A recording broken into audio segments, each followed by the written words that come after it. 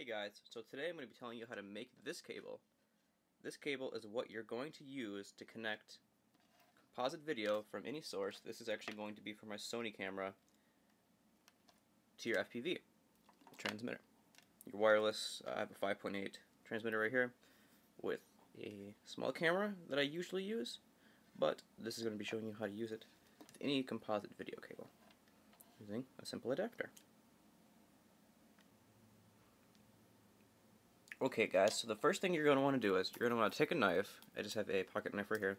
And for an example, you're just going to run around the edge of your adapter to split the clips, because there will be clips in here.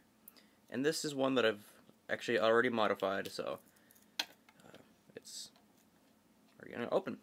So, open it up, and this is basically what you're going to see inside. This is the outside, which will be the ground. Leads to the top, and then on the inside you can see the barrel where the inside plugs into, where this plugs into, and it's down there, and you're going to want to solder your yellow lead there. And what I mean by that is on your cable, so on this there is the inside, which is this nub right here, and that is going to be the positive or the yellow, and then on the inside, or your actual video lead, and on the inside is the negative. So on the cable you got with your transmitter, it should be something similar to this. This is from a Bosscam 5.8, 200 milliwatt. We have the yellow and the black, and we don't need any of the other cables except for those two. So what you're going to want to do is you're going to apply some solder to the copper. There's a good reason why I'm using one of these, is because you're going to be able to plug this in and transmit it. It'll be able to transmit over the 5.8, and you'll also be able to plug this into another monitor. So you'll be able to have two monitors for one. So you'll be able to do one local and then one somewhere else. So you might want to apply some solder here too, because these were just held in by the clips, and once you take this off it might not hold quite as well. So just solder right here and here. Add a glob of solder anywhere along this top bracket, and then anywhere on one of the bottom tubes down there. These are actually what the tubes look like. You can take it out and see each one. So put this back in here, and I already have solder on there. So what you're going to want to do, I'm going to do the yellow first, because yellow is underneath, and I have a bunch of solder in there. Make sure this is good. Alright, that'll be fine. Take the yellow lead.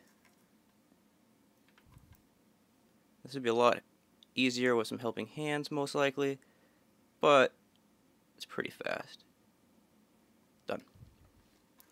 Check it, give it a tug, make sure it's okay.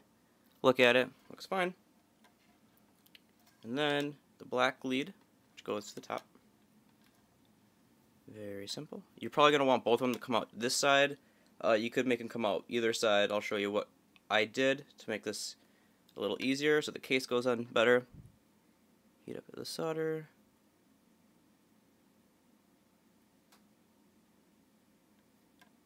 Alright.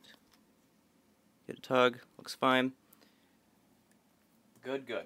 So, what you're going to want to do is, in one side of your case, preferably probably the top part, see I cut a slit. I just used a knife, and I cut both sides, basically a V, and that's going to be a channel for both of these wires to go into, like this, so then I can snap the case back together, like so. And then I have a piece of tape here from earlier, put that on, wrap it around, like so, and boom, there you go, it'll be perfect, ready for plugging in any composite cable. You can use two cables at the same time and have one actually plugged into a device. Like this cable is for my Sony camera, and then I have another cable I could plug in right here for my DSLR, which I'm using right now, and then just only have one video actually going into it, and have one of those cameras on at a time. Otherwise, your signals will get overlapped, and the stronger signal will overtake the other one, and you'll just get a lot of interference. So you don't want to do that. This is ready to use. So what you're going to want to do is unplug your other camera. I have 2 of these leads because I've actually had 2 of these transmitters.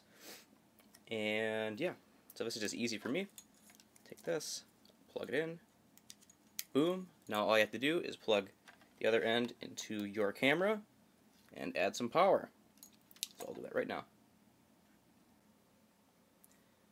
Alright guys, so I'm here and I have my Sony camera. It is plugged in and pointing actually at my other camera over here.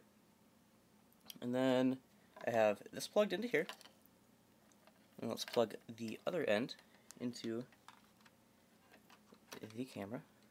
Which way does it go in?